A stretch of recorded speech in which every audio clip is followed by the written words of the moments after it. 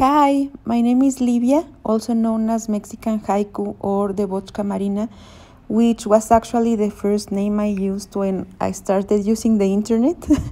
I'm an abstract expressionist painter and haiku poet from Mexico. When I was a little kid, I was very influenced by my mother. She's a very creative person and she loved Bob Ross, and we would watch his show reruns.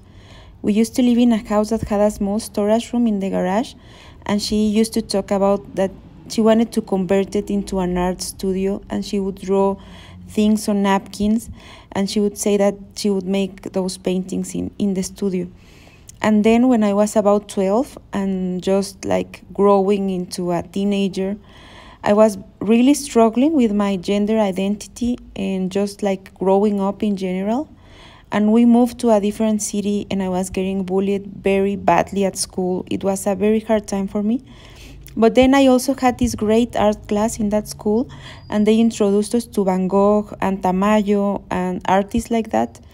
And for the first time in a long time, since moving and changing schools, I felt like I could connect with something, and I felt that I was good at something, and I just fell in love with art ever since. First of all, I'm very influenced by my sister, Grecia Monrock. She's the most prolific writer I've ever met. She writes the way other people take a shit. I mean, every day and sometimes even 3 times per day.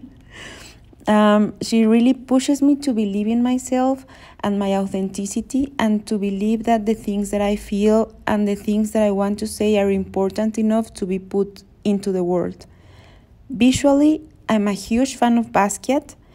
I love how he faced the canvas with all these raw emotions and rage and feelings, and he just went for it. And he layered all these images with words to convey different levels of interpretation for the viewer. As a street artist myself, I'm also very into his work as Samo and how he later translated all that into the canvas. I'm also a big fan of Andy Warhol because, like him, I'm very influenced by pop culture. But what I love the most about him is his exploration into self-identity and sexuality. That's so often overlooked when looking at his work. In my own work, I'm also very influenced by feminist and queer literature.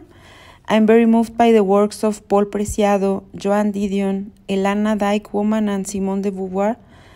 And finally, I just love the simplicity and the way of seeing life of Yoko Ono and the Fluxus movement. And I think that really translates in my poetry and photography work. I used to be very neat and precious with my work, but after completing my residency at Chateau d'Orquebeau, I just decided to let loose and have fun on the canvas, and that has been a massive shift for me. I'm just really enjoying myself right now, painting in these huge canvases with no expectations. I just finished a series called Habitar, which focused on my queer identity and my gender dysphoria and my own exploration of womanhood. And right now I'm just like taking a break and just having fun and figuring out what I want to talk about next in my work. The biggest challenge of being an artist, wow, I think that making a living is the biggest one, but that can be said of anybody living under capitalism. So yeah, that's it. The advice that I would give to my younger self is just believe in yourself and your work, and fuck all the teachers in art school and anyone that made you believe that you weren't good enough. Just don't be afraid, don't be self-conscious, and just fucking go for it. So when I first arrived at my residency in Orquebeau, I was just going to make small format paintings like I was used to. But then I found a huge piece of canvas in the basement, and I just thought that was my opportunity to make something different. So I grabbed a tube of blue paint and I painted all my body in blue, and I just laid on the canvas, and I also made prints with my breasts on smaller canvases. And I made a huge mess. I thought that they were going to kick me out of the residency because of that, because I painted like the whole bathroom in blue and the sheets and everything. but it was so much fun, and it really helped me like just let loose and be free and have fun. I love to listen to music while I work. I don't think that I could work without listening to music. If you want to follow me on Spotify, I make fire playlists that you're going to love. Well, I just love it when people try to interpret my abstract work and they just project themselves into whatever I painted.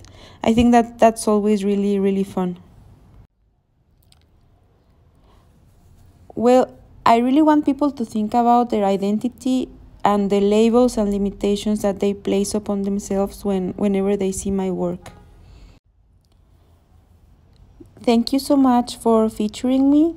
You can find me on Instagram as Mexican Haiku and the Bochka Marina. Bye.